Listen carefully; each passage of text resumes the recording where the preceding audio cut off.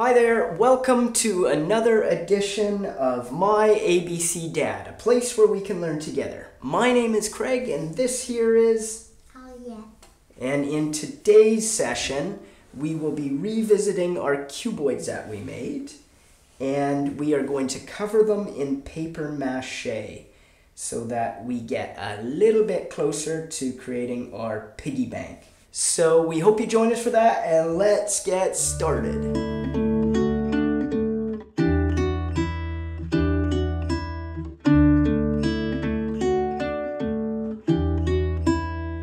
Okay, so we're back for part 2 of our piggy bank creation.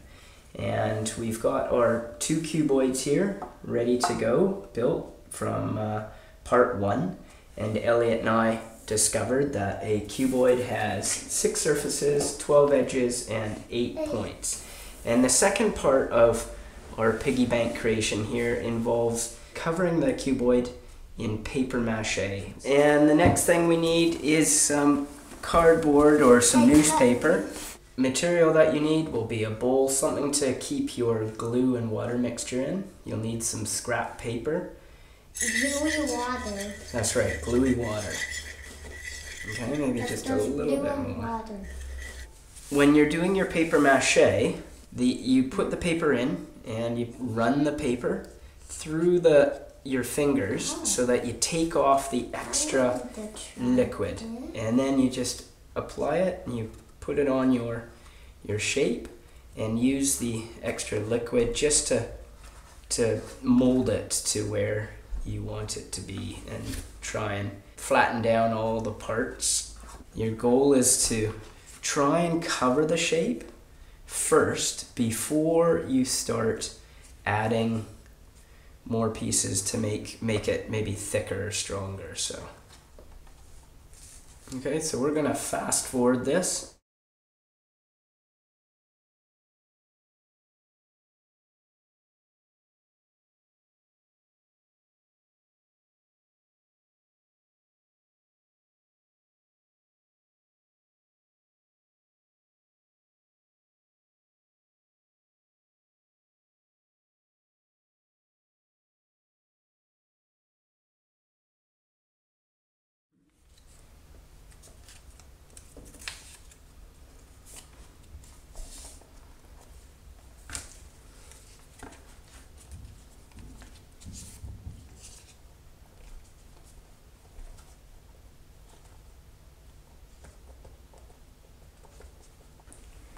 Okay, so Elliot and I have put our paper-mache onto our cubes, and now we're going to let it dry a little bit. So we'll come back when it's dry and do a hole.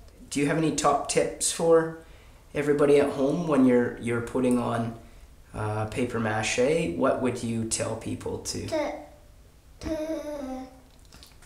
your fingers so there's not too much glue on it. Okay, so run the paper-mache through your fingers after you've dipped it in the glue so that you don't have too much glue on it before you put it on your box or your cuboid. That's a really good tip. And then my tip is occasionally, once in a while, you'll want to put down maybe a dry piece of paper and use some of the excess glue that's on the box already. And now we're going to need to clean up.